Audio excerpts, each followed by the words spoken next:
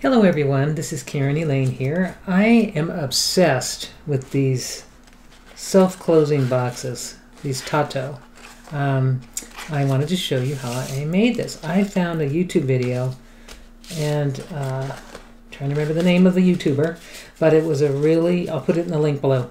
It was just a really helpful tutorial, and I was able to make these very easily. So I'm going to show you how I do it out of my rice paper, jelly printed rice paper.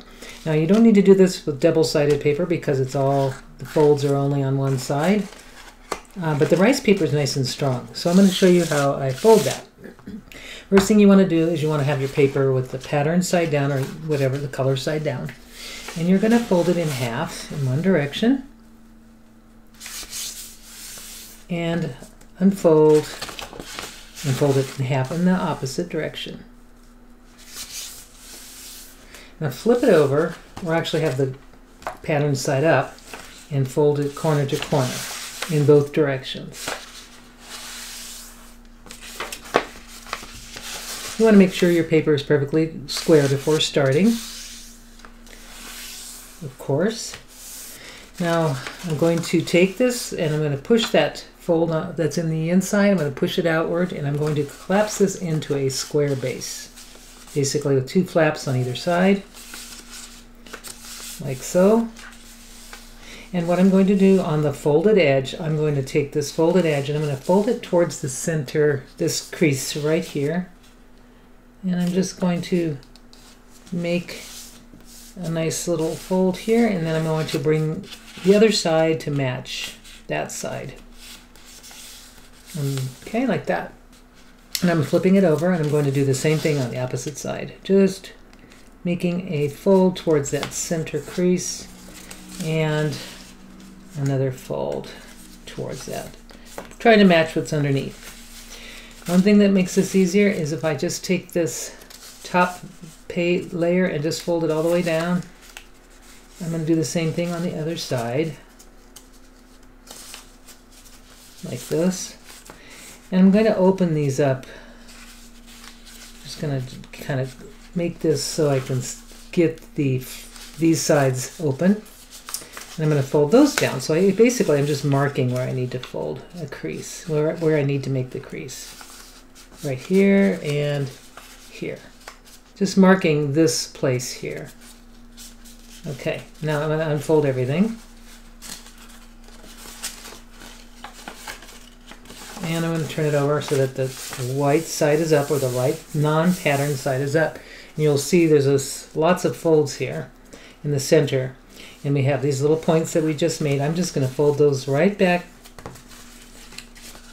And I don't have to look to see that's where I need to have these folds end right at the creases. And if it's not quite there, I'm going to just push it up a little bit to do that. There, like this. And I'm going to just make sure that that fold is right, it starts right at this crease on the sides, this angled crease. The same on this side as well. Like that. Okay, next step.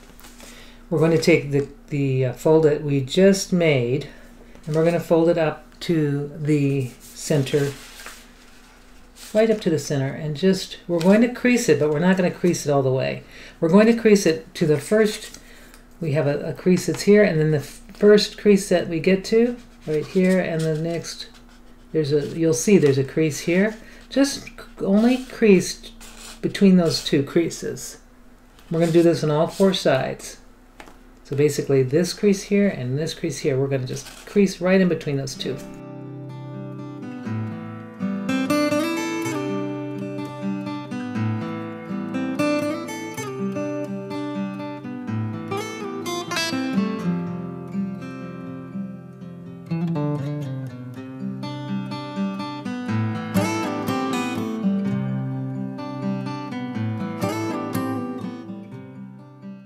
You'll see, if you look on it, you'll see these creases here.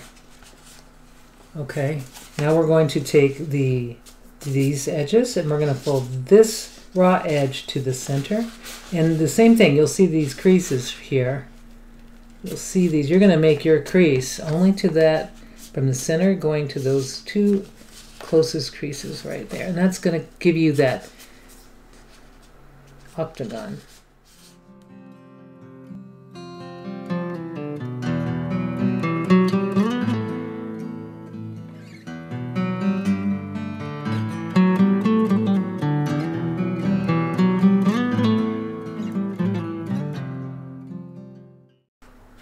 So now you have 8, you have an octagon. You'll see it here.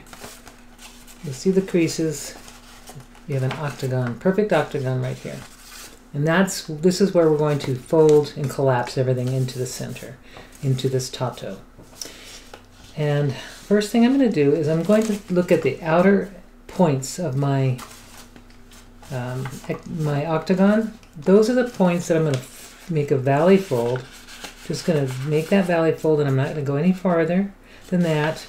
I'm just going to bring in, just start collapsing it along the folds that I've already made, and I'm not creating any new folds now. I'm just going to collapse these down. Now, it kind of goes naturally. You'll feel as you work with this, you'll just not make new creases. You're just going to, well, actually, you will make one new crease. It'll be a diagonal crease.